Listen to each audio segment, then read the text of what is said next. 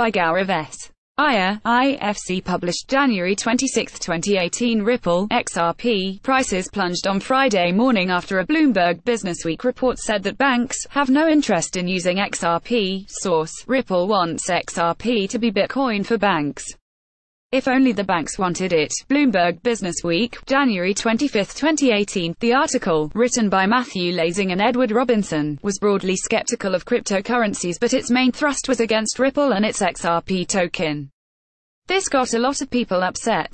Some Redditors even took to discrediting Mr. Lansing when he appeared on Bloomberg TV looking nervous and fidgety. Calm down, everyone. It's unfair to criticize a journalist for his looks or delivery. He's not a broadcaster. With that said, I had serious issues with his reporting. It would break my heart if investors walked away from his story with an incorrect perspective on XRP. So let's break it down. The article begins with a fairly standard description of XRP's role within the Ripple ecosystem. One rationale for buying XRP is that unlike Bitcoin, the token has one narrowly defined but clearly useful purpose: to help banks move cash from point A to point B faster and more cheaply, especially across borders. This is all true.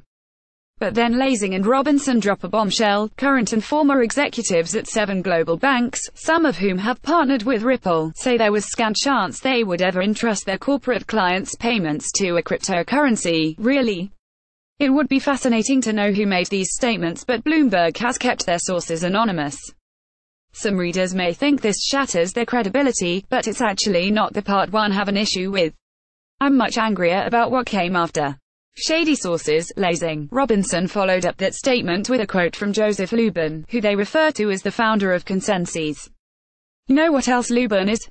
A co-founder of Ethereum, Ripple's rival for the No.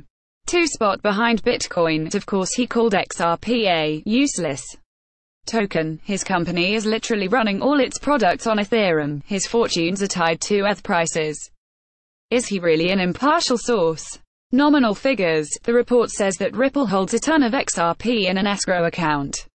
True. The report also says that XRP can be sold only in limited chunks over time to avoid crashing the market. Also true. But then it says Ripple sold $185 million XRP since September 2016. Where is the context? Did Ripple take up 5% of the market? 10%? It's impossible to judge that $185 million without knowing the percentage.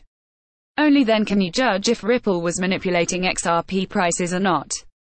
As it happens, Ripple only accounted for 0.075% of total XRP sales, down from 0.20% the previous quarter. Backward-facing analysis. The entire tone of the article was grounded in the past to present. It had nothing to do with the future, even though that's the essence of technology investments. Banks balked at XRP, according to Lansing, Robinson. You don't say. The same way they balked at Bitcoin. Or the same way regulators brushed aside cryptocurrencies in 2015 and 2016. The entire history of technology is littered with similar examples.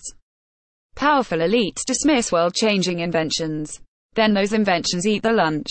That's how the world has worked for time immemorial. Although I understand that journalists cannot operate outside facts, there's something odd about this story. It does not take technological evolution seriously, it merely accepts the status quo. Why? Analysts take personally. I believe these journalists are competent but too close to the story. They need to widen the lens to see the big picture. Cryptocurrencies are here come hell or high water. What's needed more than anything is a roadway to connect them all.